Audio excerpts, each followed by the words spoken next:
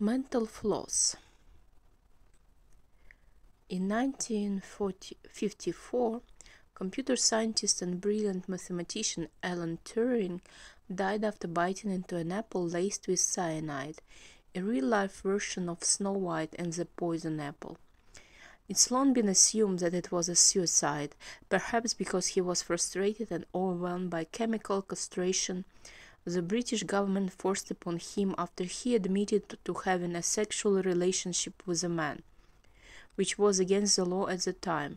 Recently, some have speculated that Turing's death by apple wasn't necessarily intentional. He was known to be careless with his experiments, and accidentally inhaling cyanide or accidentally placing an apple in a cyanidic puddle would have been outside of the realm of possibilities. Still, another theory is that British security services considered Turing a high security risk because he was gay, and may have sabotaged him rather than risk that Turing would spill government secrets or defect and work for the enemy. What happened, the fact remains that half-eaten apple was found by Turing's bedside. Fast forward about 2 decades to a few guys making personal computers in a garage. Yeah, right, they did that. They had a name for their product and were now in need of a logo. The men were aware of Turing's contribution to computers and coding and decided to honor him and comment on his persecution by removing a single byte from the Apple graphic they had picked to represent their company. And that's how we got the iconic Apple logo on the back of all of our phones, computers and iPods. So the story goes anyway, but as nice as it is, it simply isn't true according to the designer who created the logo. There's a very practical reason for those two. The Apple II was the first home of personal computer that could reproduce images and so on. So I would never believe that this Steve Jobs and also the Bill Gates are the ones who created those computers, the Macintosh and the Windows based. So all this is a lie. But I also think that as they change the colors all the time, and mostly the background too, I think it has something to do with celestial objects, obviously, that somehow they obsess about. And I think that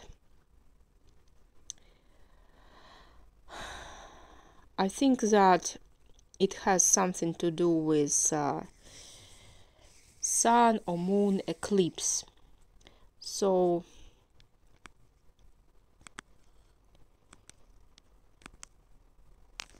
you will see that when on the 25th this month there will be eclipse, but such as that the disk won't be covered fully, so it would appear that in some regions it would appear like somebody took a bite. Anyways, so you see how it goes. And in this regard, I wanted to say a very personal story that is very weird as well, and it is connected to my innermost insecurities. So we will be observing this eclipse on the 25th of October, and I was reading through it and I thought that how surprising, and this kind of event will decide the next 18 years of humanity, so the astronomers says, or astrologists, which way you put it. And My son was also conceived on the 25th of October, and that's when his father was also poisoned. And what I want to say about this is that later on I found out that his so-called ex-wife also had a child, and at the same time with me. And when I was given birth, I also found out that that creature Kate Middleton also was given birth to that firstborn Prince George, I suppose via surrogate. But I think that at the time that 25th of October was an important celestial date or something, and it was a date where they also got the Cream family killed, and this was a family in New York where a nanny out of the blue stabbed two children to death, whom their father called Buddha. So when I was pregnant, before I got pregnant, in the beginning of October, I saw a dream that a young elephant was, that I was walking on the beach and a young elephant was running through me. So I looked up the dream and I thought, what does it mean? And I found out that before Buddha was born, the mother saw a dream that she was pregnant with an elephant. Later, I saw a different dream that I was pregnant with a different animal. The one that lives in Tibet. So anyways, I wanted to say that finding out that my man was having a child with another woman at the same time with my child made me feel really broken. It almost destroyed me to know that in some parallel timeline he was doing all this and he done all this with me. And it took years, but he confessed to me that his wife was infertile and that he didn't touch her for many years, and that she used the sperm that was in a marriage that he had in a marriage, which was originally taken from him to create his oldest daughter. So he had a daughter in that marriage. And he said that the sperm was taken when he was still in the marriage with her. And as she explained to him, his ex-wife explained to him that she wanted to have the kids that would be from a same father. So she wanted to have siblings that would be from the same father. That's how she explained her reasoning while having this second child. And as the father told me, she didn't ask his opinion about it, whether he wants to have a child or not. So anyways, I could not believe it. It didn't really settle well in my head that this had to happen at the same time simultaneously with me, like at the same exact ovulation with me. And it took me a while to realize that she was some kind of an agent that they're covering for now, and that this whole thing was a sham, because those blue bloods, exactly because of their interbreeding, the first side effect to it is being infertile. Both men and women tend to be infertile.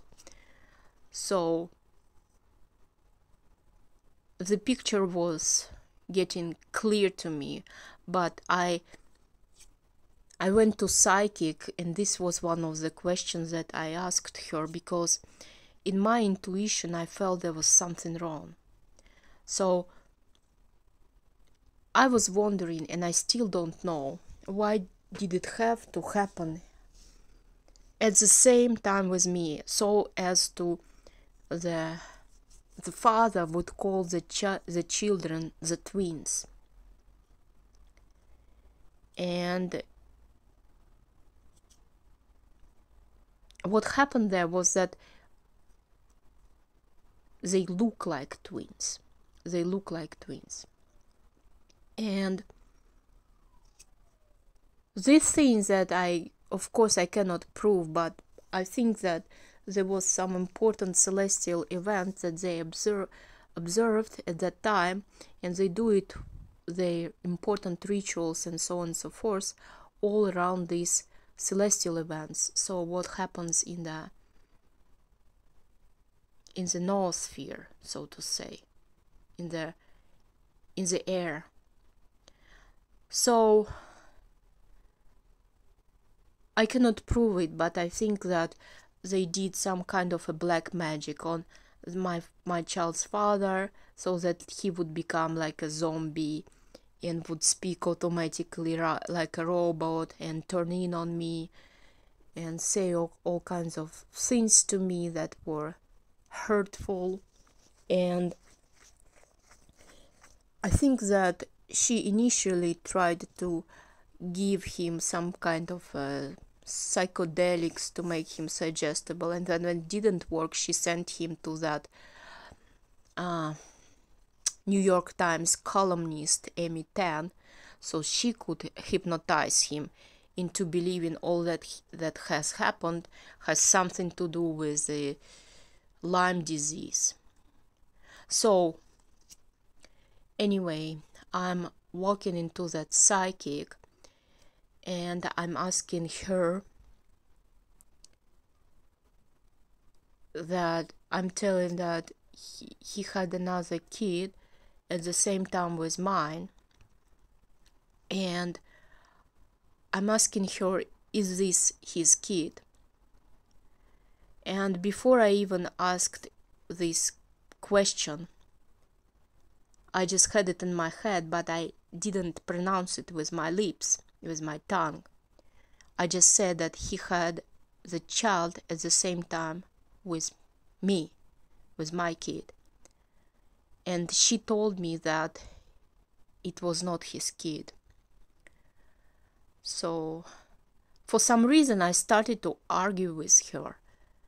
That I said that this is impossible, blah blah blah, like they look alike, and according to what they said.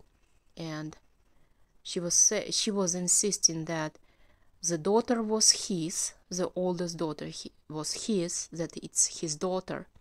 And he said that, and she said, and he has my kid, and that the other boy is not his. And this really, and I started to argue with her, and I said, he told me that he didn't touch her for years, but they had this in vitro fertilization procedure, and she used what was left over from when they were in the marriage. She used those materials. And I must say that this notion that somebody has the man you love, sperm somewhere, tucked in somewhere, is also traumatizing. And I started to explain it to her, and like I was justifying her, and I was her advocate for this. And she kept, the psychic, the shaman kept insisting that it wasn't his kid. And then she was beating the drum again, and she says he has 3 kids. Okay, he has 3 kids. And I don't know what she heard back then, but this so deeply traumatized me that she said that the other baby boy was not his kid, and how she pronounced and how she said it several times, and that how for some reason I started to protest to that, because in my head it's so traumatizing. It's just, this is one of the things that make you go insane. Like really, you can, thinking about all of this, you can lose your mind and go fucking insane. And when thinking about it, I start to cry, because I cannot imagine that somebody would go such a distance as to fake all of this. So I have to think how this all has happened, if indeed the psychic is right, as she was about 90% of things, and this was not his kid. And how is it possible? How is it possible that 2 children look so much alike? Like, did they use, like the father of my child had 2 brothers. I was thinking, could they use the brother's sperm? Could they use a cousin's sperm?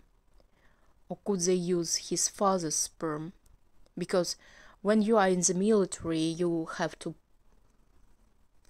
go through all kinds of tests and vaccines and whatnot. They just keep experimenting on the soldiers as well. Maybe under some pretexts they took his father's sperm as well on the research, and they have been keeping it in the freezer for a long time. Or those were his brother's sperm, and that's how the other baby had looked so much alike.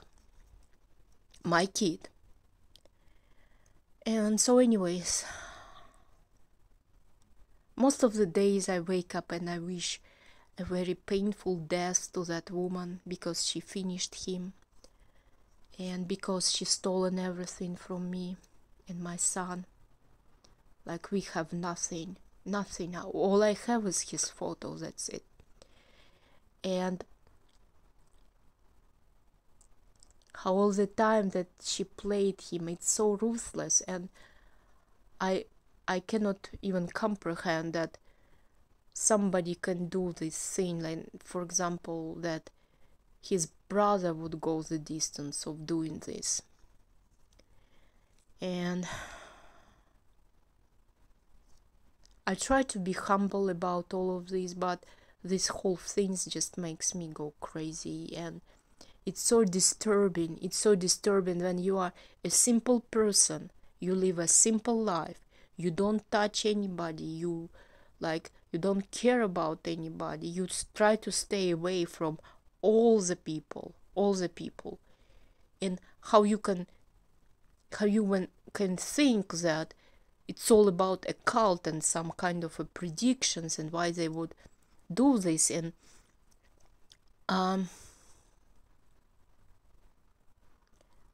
because for me, I'm very common person, like simple common person, a dime a dozen. I would never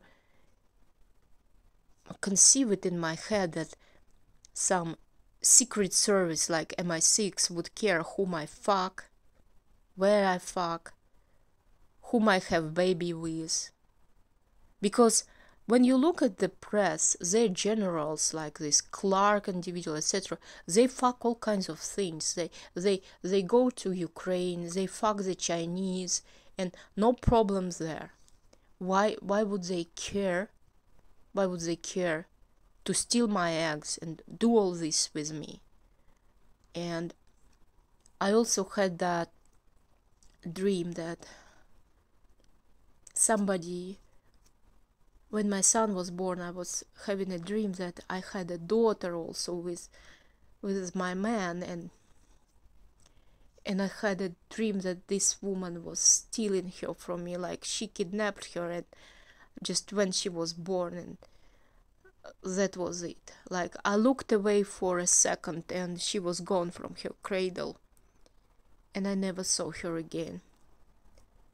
And I had also terrible nightmares that my son went missing, and I would run up in the streets and I would scream his name, but he was nowhere to be seen. And I think that was the period when he was the closest to his death.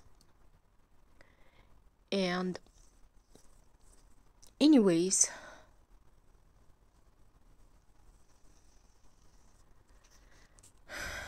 bottom line is that I think all these creatures, they are infertile and inbred, and that's interconnected. And when we dig up on this whole occult thing, and how they say their main leader is called Pindar, and that's somebody British, and how there was some kind of a comedian named Peter Pindar,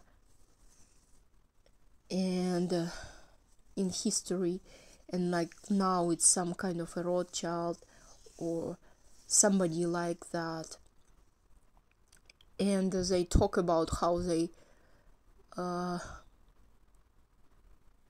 deprived Princess Diana from her virginity with some kind of a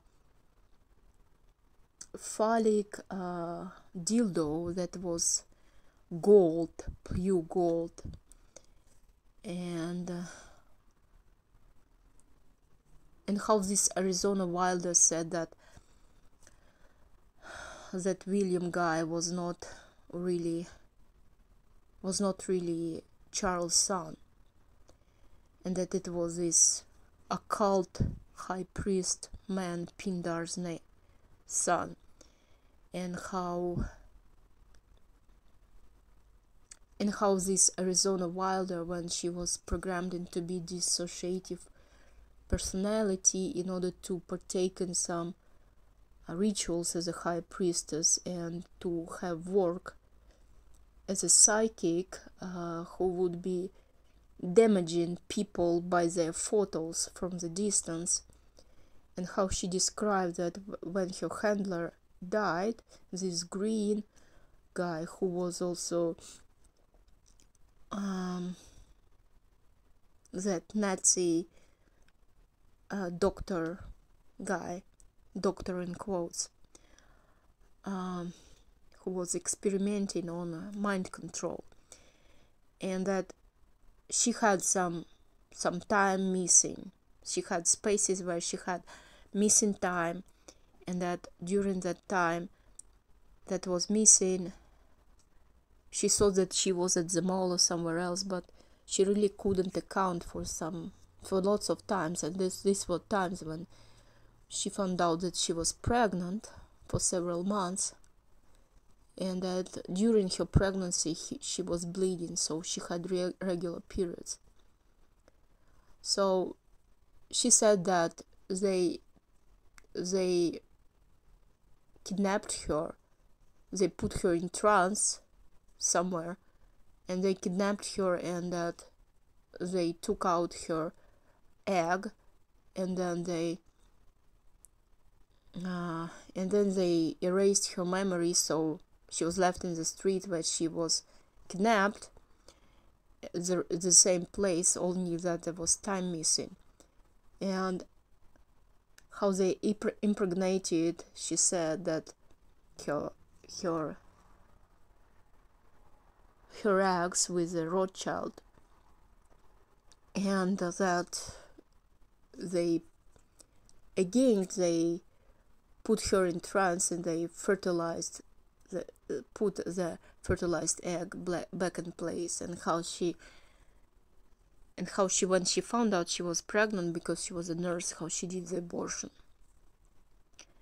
So This makes you think that probably those who are this on the highest of hierarchy, they don't have a dick, probably, like they are castrators, or they are born without a dick, or something like that, or they are so infertile that they have to have this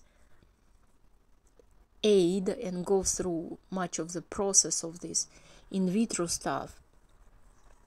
And because I wonder why they had to extract her egg and then to fertilize it with this Rothschild sperm and then put it back, so they had to kidnap her twice for it. Why not just, for example, kidnap her and he would rape her with his dick? Doesn't matter if he's old, like take Viagra and rape her with your own dick. Why they... It means that they don't have a dick or something like that. Anyways, I cannot prove, but I think, I'm convinced that they did lots of rituals on me and my son to stop me, to freeze me, to make me poor, to stun me, to make me aroused, to I think, as for my son, I think they did a ritual, something like exchanging the fates, like a person is born with a certain program, certain destiny, certain mission, and they have a certain fate. And I think they did some kind of a ritual that my son and somebody else have exchanged their fates or something like that. Maybe that was the purpose of that other kid, or I really don't know. But studying black magic, I think that his ex-wife did some kind of a love spell on him, because this was likely the graveyard wedding ceremony.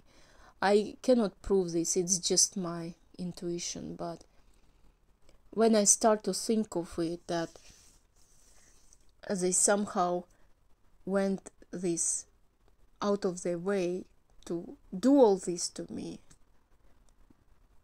for no reason at all, for no reason. I pose no threat to them, and to do this all to my child, to make it so that he would never recover, it's just like to the point that the pills stop working. Like the pills work one day, the other day they don't, and it's amazing what they do.